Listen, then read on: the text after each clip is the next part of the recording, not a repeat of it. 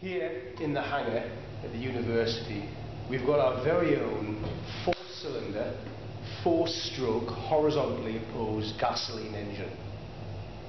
And we can use this model, this cutaway model, for our BAK, our pre-PPL and our CPL studies.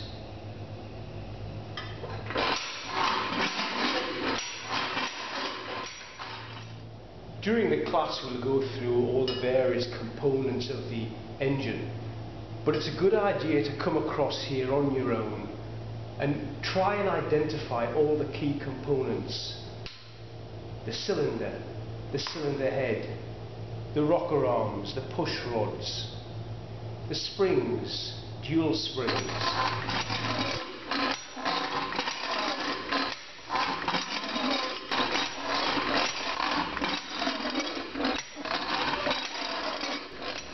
Let's take a look at the 4 strokes of the Otto cycle in this model. The piston is currently at top dead center at the commencement of the induction stroke. The induction port is just slightly open. The valve is just leaving the seat, allowing the mixture of fuel and air to enter the cylinder. The piston starts to move down the cylinder. The valve is fully open, and even when the piston reaches bottom dead center, the valve is still open.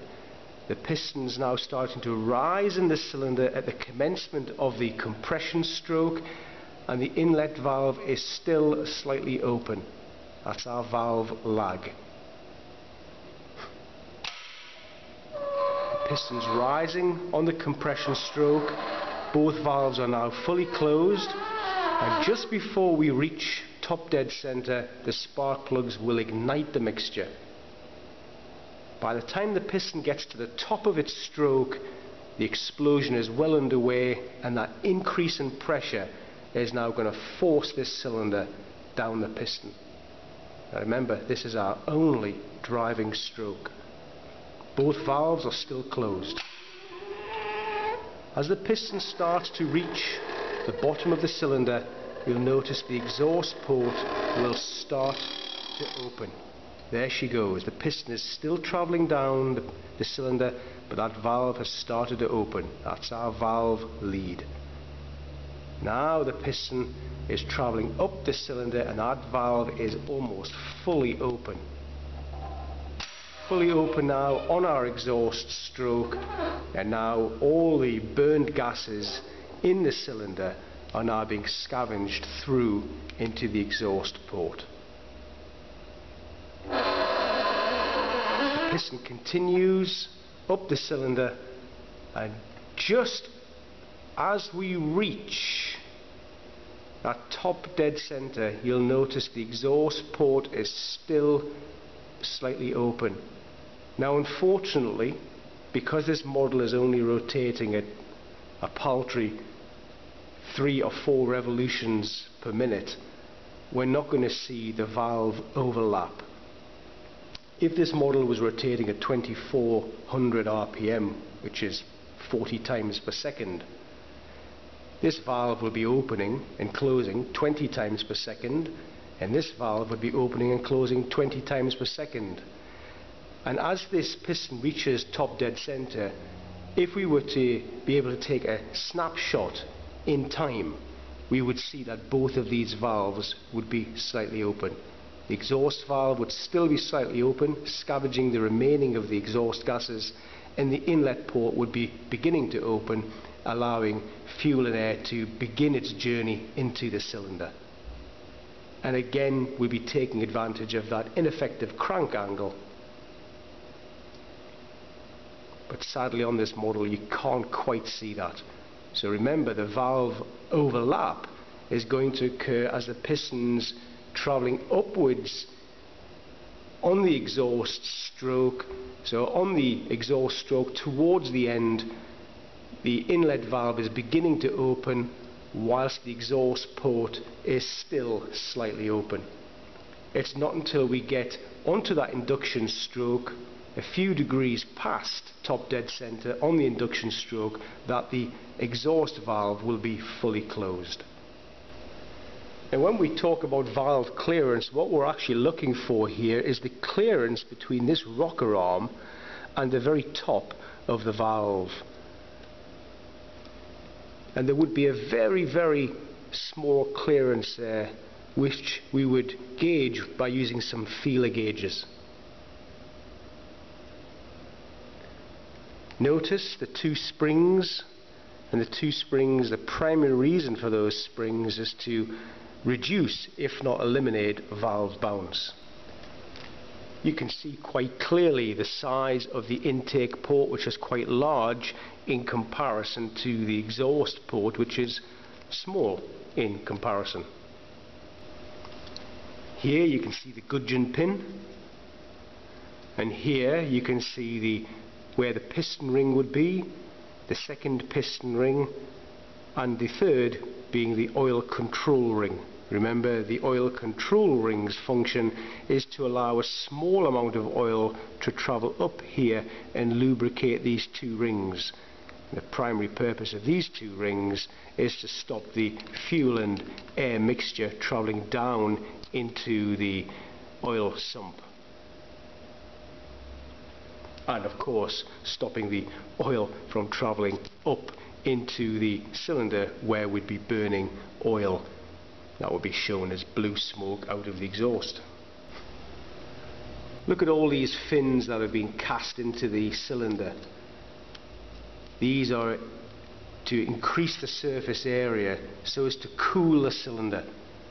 We don't want the heat leaving the cylinder. We want to keep as much heat in the cylinder as we practically can. Remember, this engine is a heat engine. We've taken the chemical energy out of the fuel, we've converted that into heat energy, and now that heat energy we want to convert into mechanical energy. And we want that heat to be in the combustion chamber itself. The more heat we get, the bigger the pressure rise, the more force on that piston, and hence more power. Here's our induction port. Follow it down through this pipe, and this is going to be making its way down to an induction manifold to the carburetor. Let's continue to follow that pipe down, and here it goes. There's 4 ports, one for each cylinder. This one's been cut away so you can see how the air and fuel would make its way up towards the cylinder. Here's the carburetor. It's called an updraft carburetor. Simple reason is air is drawn from the bottom and it's drawn into the carburetor through this hole. Now if you look through this hole, where I'm placing the pencil there now, as I open the throttle you would see the butterfly valve begin to open. So at the moment the throttle is closed, there's the throttle open. You can quite clearly see the butterfly valve now in the Venturi. There's the butterfly valve fully open, so full throttle, closing the throttle, opening the throttle, and closing the throttle.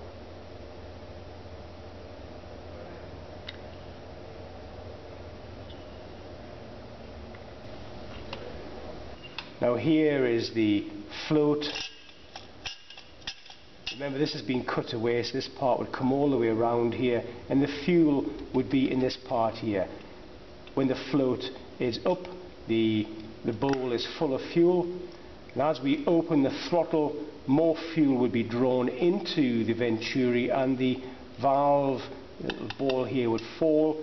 It would open a valve and allow more fuel to flow into the float chamber. Here's the accelerator pump. Remember, as I quickly advance the throttle, I'm going to be drawing in a lot of air. The mixture is therefore going to change. We're going to go from maybe 12 to 1 to something like 20 to 1, which is too weak. I'm going to get a weak cut. So as I quickly advance the throttle open, this pump is going to force a small amount of fuel that's in there rapidly down through this pipe, and this pipe would be connected to the venturi part of the carburetor, forcing more fuel into the venturi as I rapidly open the throttle.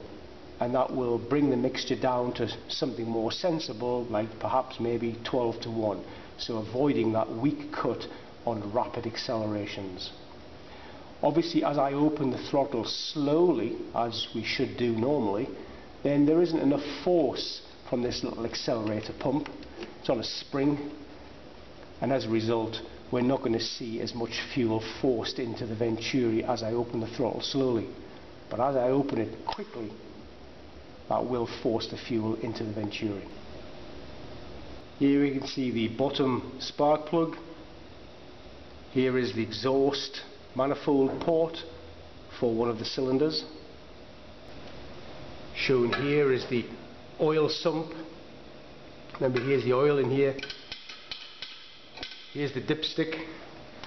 So as I remove the dipstick, that's what I'm measuring. I'm actually measuring the level of the oil here. And the manufacturers have decided that if that was the maximum, the oil would be somewhere in that sort of position. Here's our standpipe. Remember, the pump is drawing oil. The pump's position would be here, and the pump would be rotating, driven by the accessory gearbox or the accessory drive, and the pump is forcing oil through this standpipe into the engine, where it's going to be forced into various orifices under pressure. Unfortunately, this model is not fitted with an alternator or a generator, but we do have the starter motor fitted, and it's been very nicely cut away so you can actually see the commutator, you can see the armature, the very thick windings on the armature, and you can see the gear here. Now remember, as I rotate that, whilst that gear is moving, you'll notice that the crankshaft is not moving, and that's because power hasn't been supplied to the starter motor and the solenoid has not pushed across the gear mechanism to engage with the flywheel on the engine's crankshaft. Hopefully here you can see the gear on the left at the top. The small gear is actually disconnected from the main larger gear to the right. As we apply power to the starter motor, the solenoid will push that small gear to the left, across to the right, and it will make contact with the larger gear. When you release the key in the cockpit from the start position and the key springs back to the both position, then that gear will return back to the left. We have our left and right magneto. Remember, the left magneto has the impulse coupling fitted to it. This one has been cut away. Remember, these are independent generators, totally independent from the aircraft's electrical system. They contain the primary coil, the secondary coil, the rotating magnet, the contact breaker points, the capacitor, and the grounding lead. So here I'm showing you the left magneto, and I'd like to talk about these little parts here on the impulse coupling. Now remember, when the aircraft engine is rotating,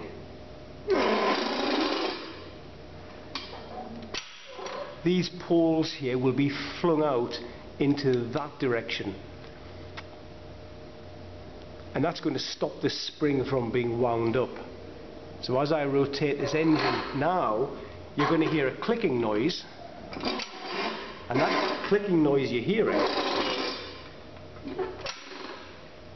it's a spring being wound up, and the clicking is the release of the spring, where the magneto is suddenly spinning at a reasonable speed, about 120 RPM, in an attempt to get the magnet rotating fast enough next to the primary coil here, so it's going to induce an electromotive force in the primary coil, which is going to be stepped up in the secondary coil, which is part of this component also, and as a result we're going to gain the high voltage required to run down these cables, which in turn are going to go to our spark plug in the cylinder. So that's it. I've given you a very quick overview of the 4-stroke horizontally opposed gasoline engine.